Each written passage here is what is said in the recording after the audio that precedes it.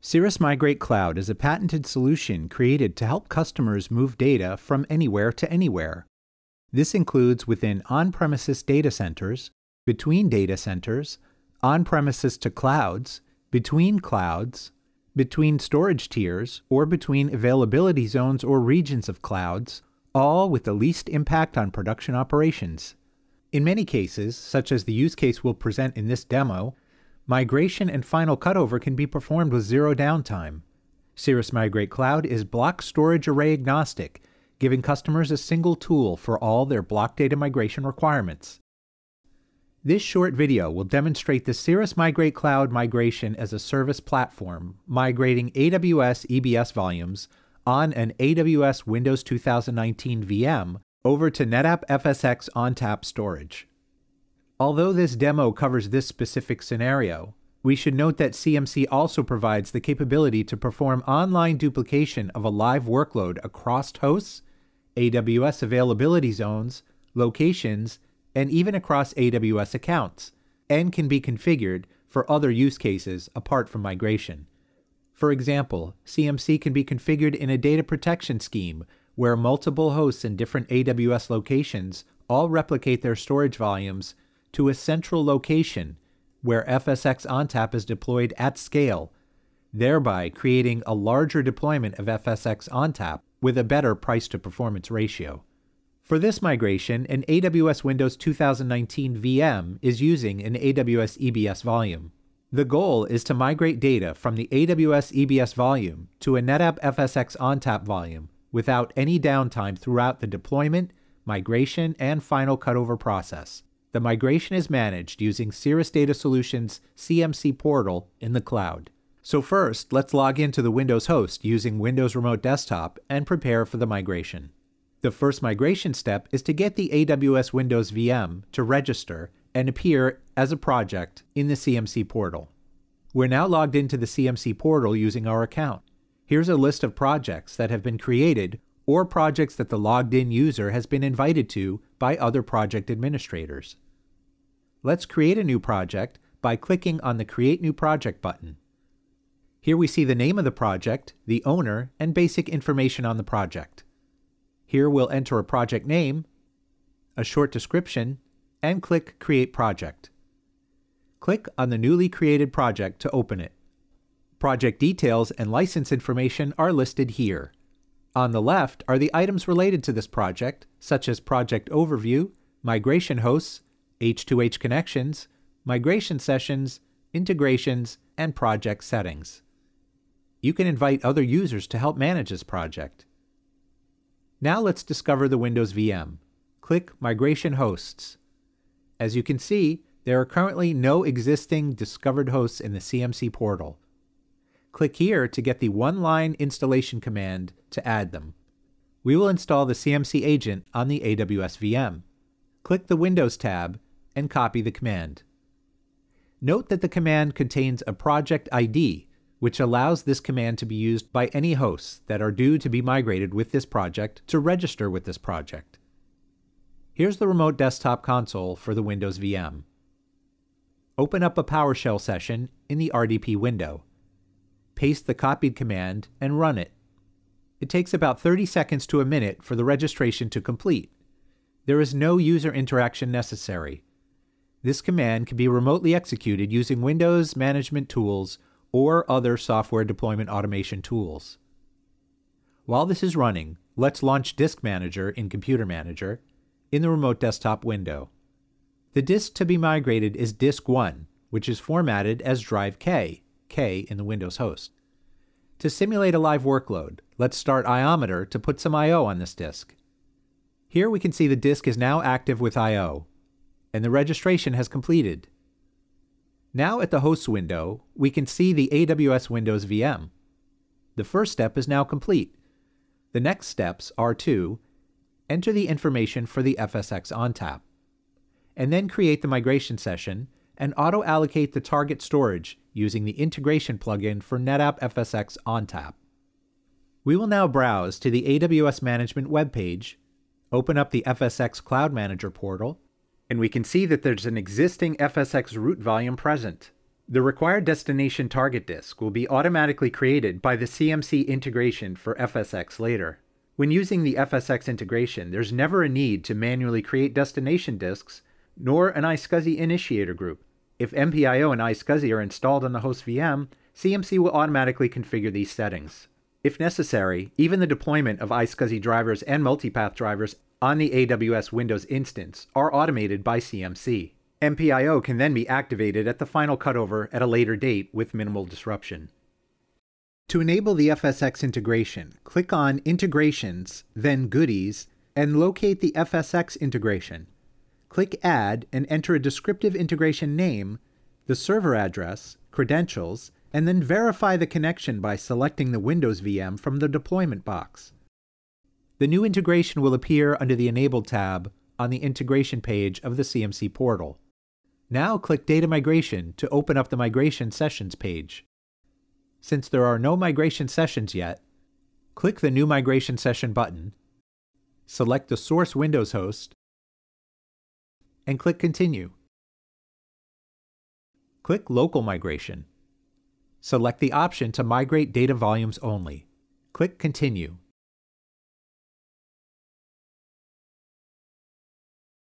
A list of all local physical drives is presented here for the source host. Select Drive 1, which is an NTFS volume with the label Drive K and the drive letter K, then click the Auto Allocate Destination button at the top right. Select the integration AWS FSx ONTAP. Once all the remediation steps have been completed, click here to allocate the new target disks.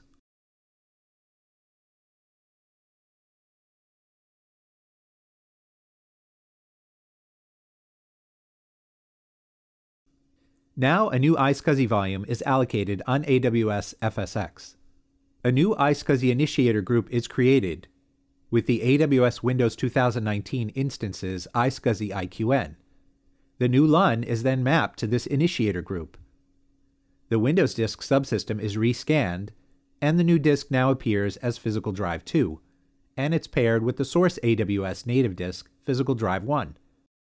A new migration session is configured from the native AWS Cloud VM source Physical Drive 1 to the AWS FSx ONTAP disk Physical Drive 2.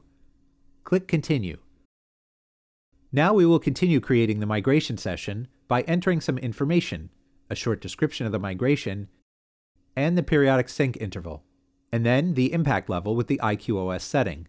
IQOS is Cirrus Data's intelligent quality of service.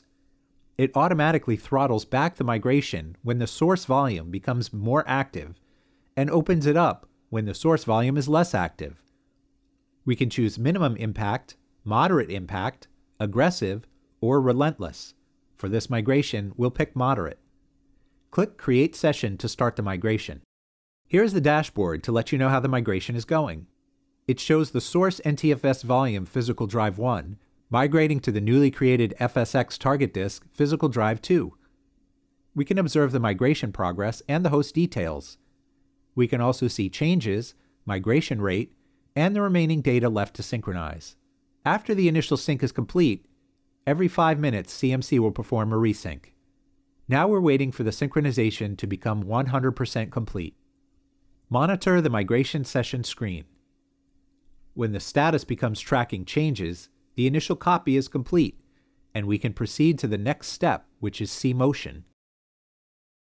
Synchronization has now reached 100%, and the session is in the tracking changes state. In this state, migration is paused, and a dirty map is maintained to track the block level changes. When it's time to cut over, the next step will be to trigger see motion, causing the workload I/O to be swung over to the target storage. Click Session Actions, and select Trigger See Motion, and wait until the status changes to See Motion.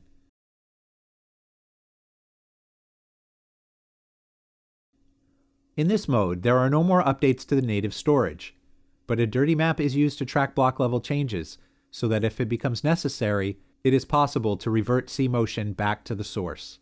The ability to See Motion to FSx ONTAP and back again to native volume makes it possible to perform a test cutover using See Motion and observe the performance and other capabilities of the new storage to confirm everything is working properly.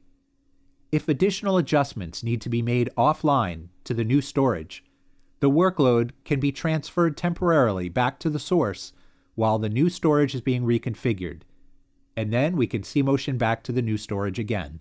In addition, we can clone any snapshot for recovery here.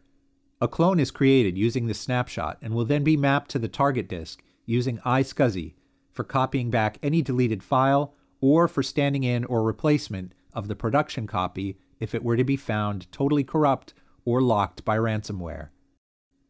This use case is for migration with zero downtime. Right now, we're still in cmotion and we're still tracking changes. So let's go back to the remote desktop window and observe that the new volume is showing I/O.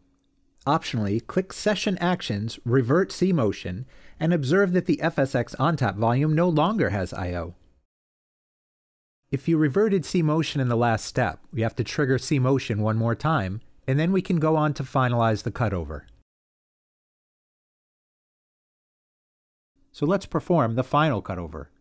Click Session Actions and select Finalize Cutover. Now the final cutover can begin. At this state, the volume is still accessible by redirection to the target disk. No new changes are accumulating at the source because all the writes are immediately redirected to the target disk.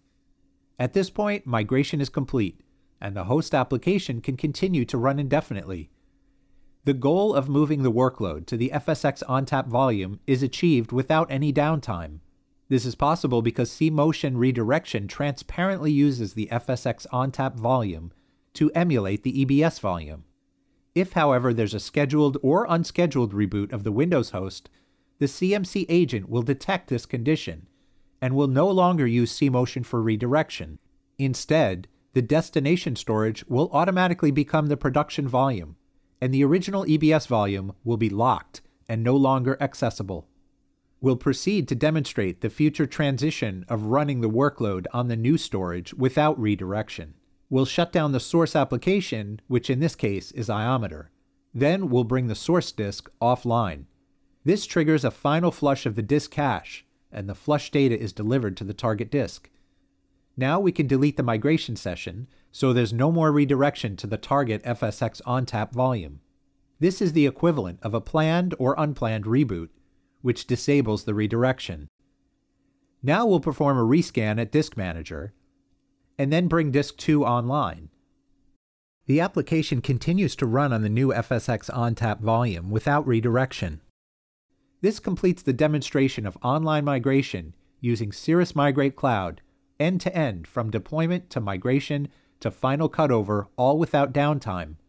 What we've just shown is you can move block workloads from any cloud block source to AWS FSx ONTAP cloud volumes in Amazon AWS, while the applications are running with no application impact and with zero downtime.